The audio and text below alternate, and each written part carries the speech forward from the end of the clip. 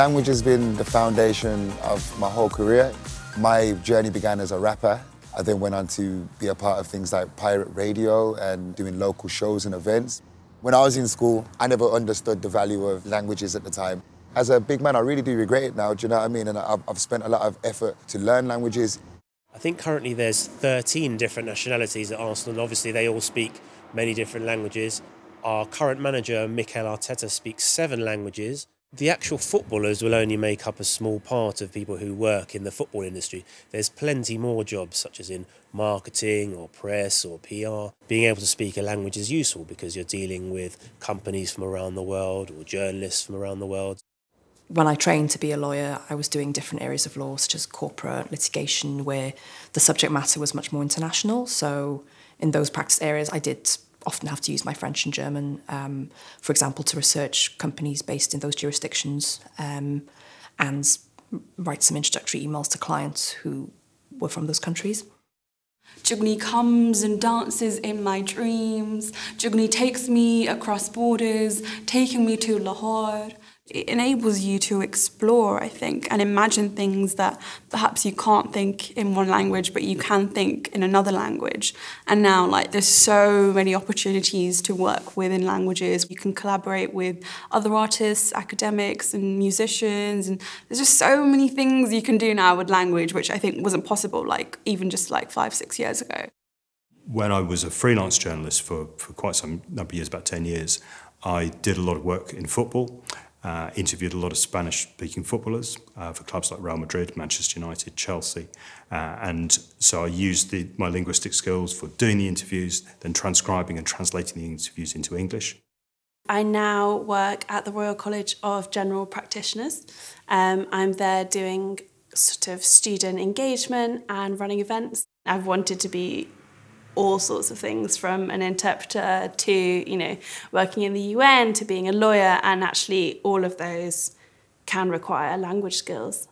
When you arrive at this unit, you get 6 months of intensive language training. I did Arabic, so I did 3 months of Arabic in the UK and then went and lived with a family in Jordan. Trying to learn a language as an older person was harder and made me wish that I'd probably made more of an effort at school and enjoyed those times. But actually, the French that I did at school definitely made it a lot easier. I knew that learning languages would keep my options open. I tend to use Italian a lot for work, whether it's speaking to people while I'm here in London, having to speak to people for research or to set up filming trips, or whether it's in Italy on location, having to direct people in Italian or speak to people to make sure that things get done. Italian, for some reason, is the language that gets used all the time. If we have 2 people with an equal CV, but one of them can speak a language, they'd be more likely to get a job because it's a useful skill to have.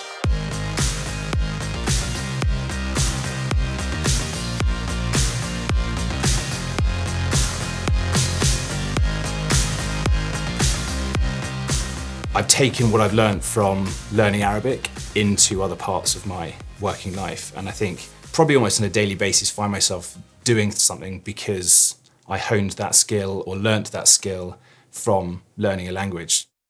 Languages are useful in business, languages are useful in friendship, they're useful in love, they're useful in creation, they're useful in everything. People think that we do PR and communications, but basically we're problem solvers. And so problems come in all different shapes and sizes, and you have to be creative to get an outcome that you're after.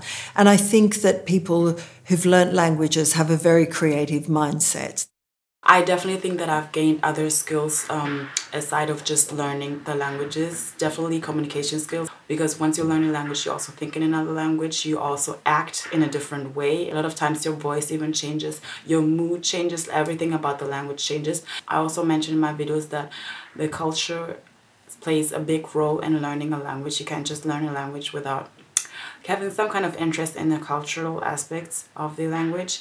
And in order to understand the culture, a lot of times you will understand it better if you speak the language. I think you gain a lot of skills, attention to detail, because you, especially when you're translating and interpreting, you really have to hone in on each word. Communication skills, you have to learn to read and write and speak, so basically all the main skills in another language, and then obviously cultural awareness, because you're having to put yourself in the mindset of a different culture. The really interesting part about a language degree is almost everything you learn whilst learning the language. So you learn what you think are the kind of nuts and bolts of French, for example. You're studying grammar, or you're looking at how to construct a sentence, or kind of learning vocabulary. And actually, while you're doing that, you are also learning how to communicate. You're learning how other people communicate. You're also learning how another culture and another society works. Being able to analyse a sentence, or being able to work out where things should go, or what the kind of, correct format of something is, or why it is as well. That kind of logic and analysis has been incredibly useful.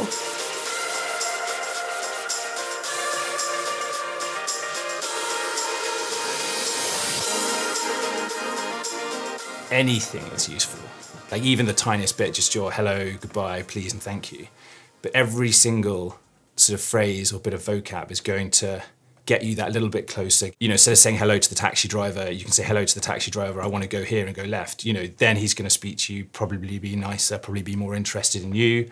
If it's, a meeting with some military personnel from a particular foreign military, immediately they're going to be warmer, more open and probably more forthcoming.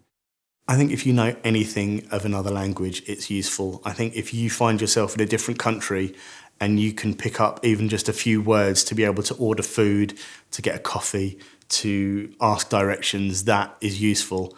Of course, being able to be fluent in a language opens up a whole new world. It means that you can live somewhere else. It means that you can work in that place.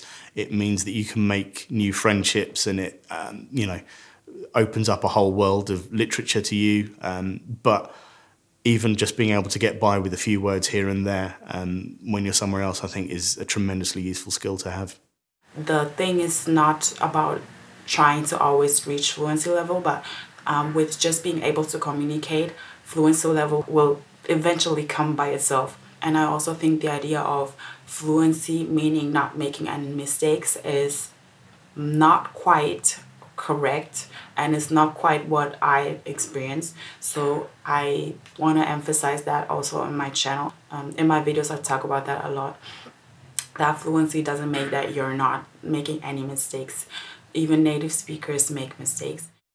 Being able to speak a language even up to GCSE and A-level is useful, because even if you meet people who can speak that language but can't speak any English, you will be the one who will be able to look after them and make them feel welcome.